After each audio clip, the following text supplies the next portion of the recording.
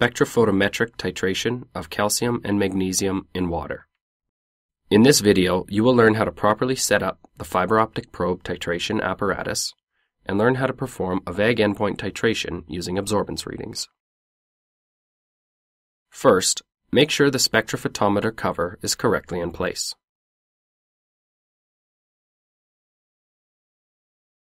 Place the fiber optic probe in the spectrophotometer, making sure that the window in the fiber optic probe is in line with the light path in the spectrophotometer, as shown here.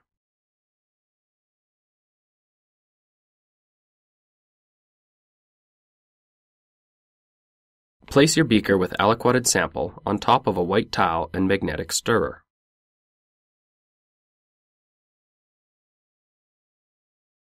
Transfer a magnetic stir bar into the beaker using a Kim wipe. Lower the probe into the solution, making sure the probe is not touching the side of the beaker and is high enough so that the magnetic stir bar will not hit the probe when stirring.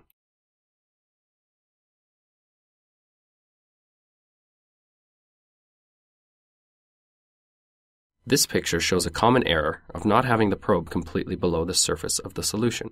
Another common problem is air bubbles being caught inside the probe. If this happens, gently stir the probe or raise it up and down until the air bubble is removed. Here is an example of a properly placed probe.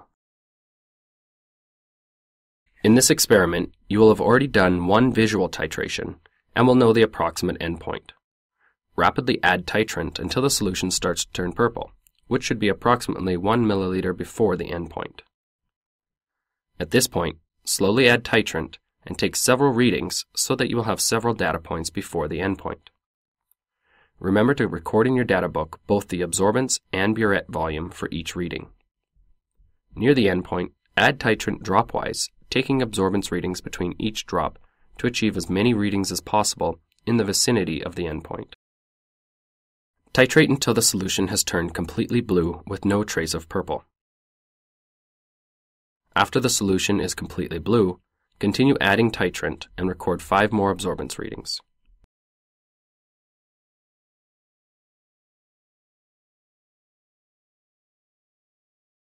Here's an example of the titration curve you will generate from your data. As you can see, it is very important to record several readings after the endpoint, as these values will be used to determine the exact endpoint volume. Also note that the fiber optic probe is very expensive and will break if it is bent at sharp angles. Make sure to position the probe in your titration setup so that it is not bent at any sharp angles.